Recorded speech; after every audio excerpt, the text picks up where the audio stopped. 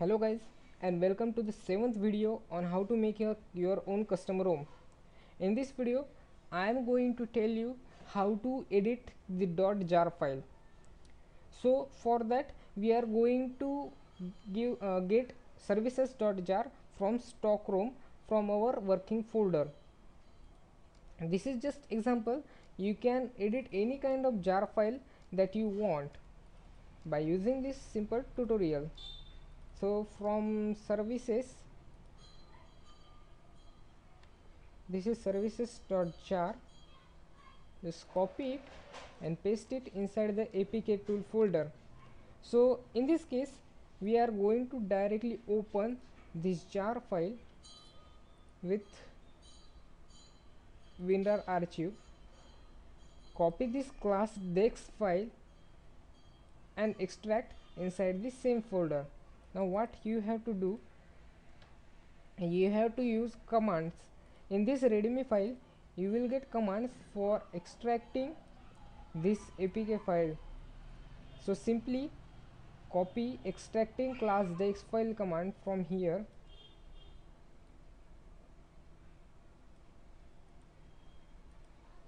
and then open command window here by clicking shift, right click inside anywhere folder and click open command window here. So now select this command prompt and just right click here and edit paste. Sorry, the already edited file is gone, copied file is gone. So I copy it again and then paste it here by right clicking and then hit enter. So the class out dex, the classes.dex file is extracted as class out com android server. Here are different types of smally file. You can edit this smally file by using right clicking it and selecting edit with notepad. So here by opening with notepad you can edit it as you want. Just type the code you want and then save it and close it. Now what you have to do, you have to repack this file to the new class dex. So from readme file just simply copy this repacking code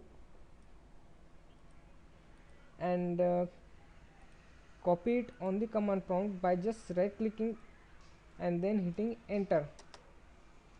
So the new class dex file is going to be built. It takes some time as it checks for any kind of error. So here we have successfully built the new class dex file. So what you have to do, delete this classes.dex file, old classes.dex file, and rename the new classes.dex file to the classes.dex. So now we have to pack this file again into the services.jar. For that, open this services.jar with WinRAR archive and simply drag this classes.dex inside this folder and set the compression level to store and click OK. So the new classes.dex is pasted inside this folder. So copy this services.jar file to your carving, home, Nero, kitchen and working folder, system, framework and replace the original.